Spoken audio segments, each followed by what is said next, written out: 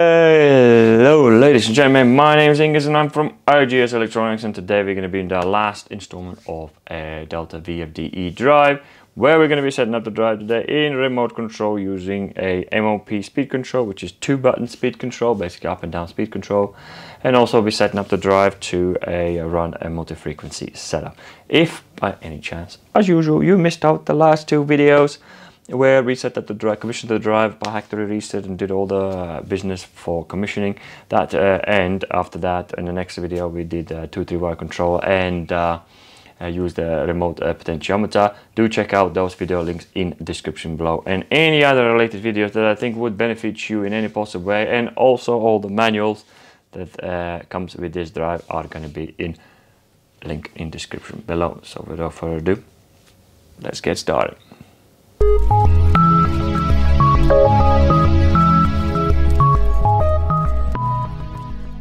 So the first station we're going to be looking at on this video, it will be our up and down, I call it MOP control station, where we're going to be using 2 buttons to change our speed up and down, and also we're going to have a run reverse and run forwards switches for it as well. So that's pretty much what the station's going to look like.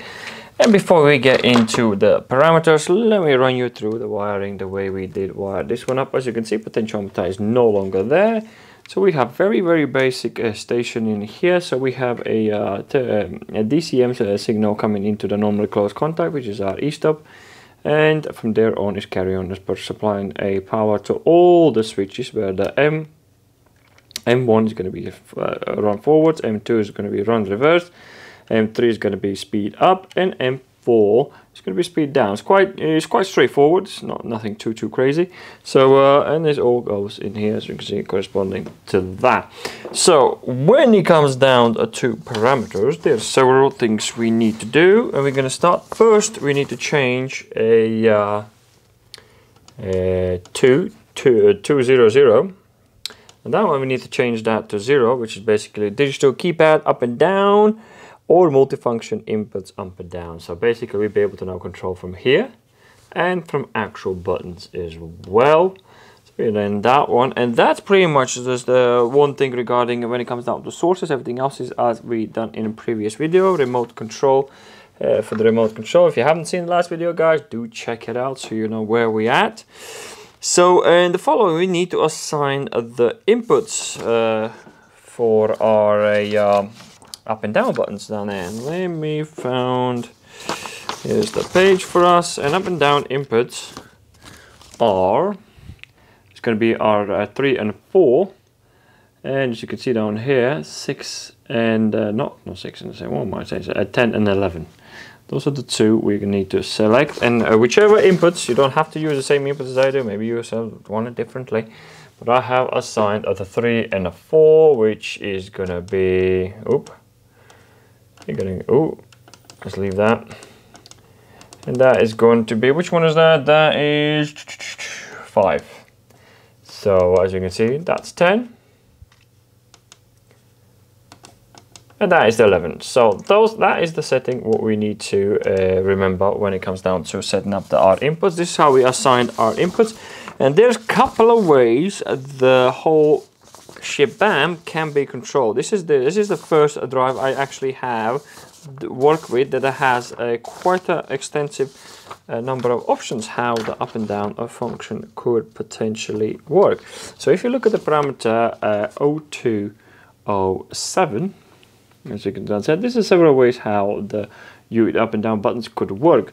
It could work based on acceleration time, it could work based on constant speed, which is 208, and it could be working on pulse unit based on 0208 as well. So what does that mean? So if you look at the 0208, is what kind of increments it will do. So do play around. We're going to stick to this up and down key, and I'll show you in a minute how that works.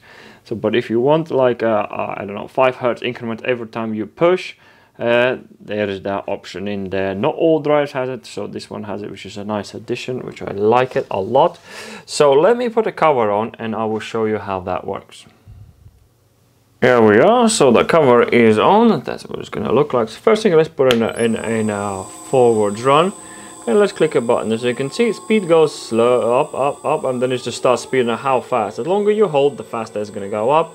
And the same thing, the longer you hold, the faster it will go down. And that's pretty much this. It's for this function. So then you're saying you can do for a reverse. As you can see, they lock each other out as well if you try to operate them at the same time. So yeah, so this is how you can really play with the buttons. So that's how a up and down speed control would work with the up and down buttons. It's a really cool function to have. A lot of people use it because of a functionality and ease of use. And another thing is because for this drive is because you have this incremental function possibility in here. That's quite handy as well. So one thing I could not see, can we, as you can see, this is the first drive as well I ever seen. You are able to change the speed while it's off, which is cool, interesting. So yeah, so this pretty much gives you a good understanding for those up and down buttons. And do check out other functionalities which I show in 0208. Parameter if you are looking for some form of a constant or one based on acceleration, deceleration, or exactly the changes and things like that. So do check them out, those functions, options and the functions. So having done that, let's crack on with multi-frequency setup. Here we go. So multi-frequency station is wired in. So it's gonna look like that, and this station can really be operated in many different ways, and I'm going to run you through some of them. For every speed selection you're trying to do, you will always need a run signal. So no matter what you do trying to select, you will need to make sure that the run is with it. So I usually leave a run at 0 frequency. Basically the run was classed as more or less as a first speed, and in this drive it is classed as what they call the main frequency source, and that can be for potentiometer, for buttons in here, add in a potentiometer and a bottom. You can add anything. As soon as you put the run signal on, that functionality will be read from these sources, whatever you select in 02.00. Again, we already spoke about them, so I have selected that this potentiometer is here. As you can see, I changed frequency. If I put that in a run mode, I will be able, it will be reading that frequency from it. And as soon as I select any what's it called, the selected frequency, it will override the potentiometer and run at that selected frequency. So when it comes down to wiring, as usual, we have an keep forgetting the name of that, DCM. We have a DCM coming to our normally close contact, going through and sort of powers all the buttons, where we have a normally open contacts in here. The first one is going to be M1 for the run signal. M2 is going to be for not M2, M3. By the way, the this guy in here, M2, is still, you can use a reverse signal if you wish to. And plus you have another one down there left over for if you want to put some jog or whatever else you want to put to it. But we are using a M3 as bit 1, M4 as bit 2, and M5 as a bit 3. So why do I say bit and rather than speed? Because it is more or less a group of selections. If you look at the 3 numbers, different combinations of those numbers will be some form of speed.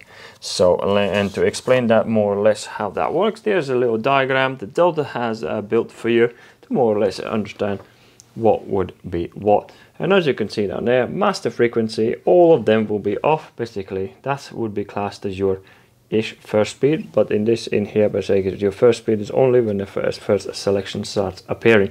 As you can see, you can use 4 selections, 4 bits. We are using only 3, so we're not going to be able to achieve 15 speeds, but you can do that if you wish to. So 15 speeds is available if you put M6 as 4, and you can select 15 speeds. And by the way, all of these are by default 0, so do make sure they are set in a group 5. Every single parameter in group 5, as you can see up here in the diagram, tells you what is what. And it tells you as well, as you can see, for the speed 1, all of these must be off and that one be on. For speed 2, that M2 needs to be, M4 needs to be on. For speed 3, these 2 guys needs to be on, and so on and on. Hopefully you guys are getting the gist. What does that mean? So it is all about combination of bits or combination of switches. So, and when it comes down to setup for this drive, the multi speed setup is as default. So if you are doing this from the scratch, all four speeds have been already assigned by default to the 3, 4, 5 and a 6. So you don't really need to do anything except you want to, I don't know, maybe you want to check it out, because if you see here, I'll quickly show you.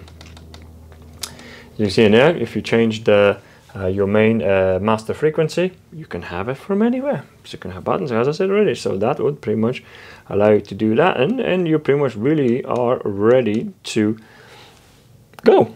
So let me put the cover on and I will show you how that's working. So cover is on, so there we go. So that's the station, what it looks like. First thing you can do is, if you put in the run mode, as you can see the stop is flashing, it's pretty much, and it says I'm in the run mode. And you can use this potentiometer in here, pretty much control your speed. So, and that could be for external potentiometer as well, or whatever. So that would be your run signal in here. Let's say you want to select the speed and you want to know what speed you're going to do. Just flip the switch and it will change to that selection of the speed. And as you can see in here, if I go 2 buttons together, that's effectively is my 3rd speed actually. So these two together, as I showed you on the diagram already. So, and that would be my 2nd speed, that would be my 3rd speed. And if I turn these guys off, that would be my 4th speed rather than 3rd. But you can literally have as many you wish and have what sort of combinations and blah blah. This way you can actually look at it, and then when you put in the run mode, you can even, as you can see, you can keep flipping the switches whichever way you wish. That doesn't matter, it will still flip to those. As you can see, that's gone off because I've got no selection anymore. So here we go. So that's pretty much is how this process would work. Remember, these switches will always override your master frequency, so do remember that, so in case you don't understand what is going on with it. So on that, ladies and gentlemen, we'll cover this drive, and hopefully I have gone through the most used applications that this drive could be used. Of course, there's tons and tons of more in this drive, a lot more to explore, but that could be possibly some other day. But for the general use, for general applications, that should be sufficient enough for most applications. Other than that, ladies and gentlemen, thank you very much for watching. Do like a video if you like the video, subscribe and comment below for any questions and anything you want to talk about. Do comment them in comment section below and I'll answer them and as soon as I can, and of course, as usual, as accurate as I can. On that, ladies and gentlemen, thank you very much for watching and I'll see you in the next video.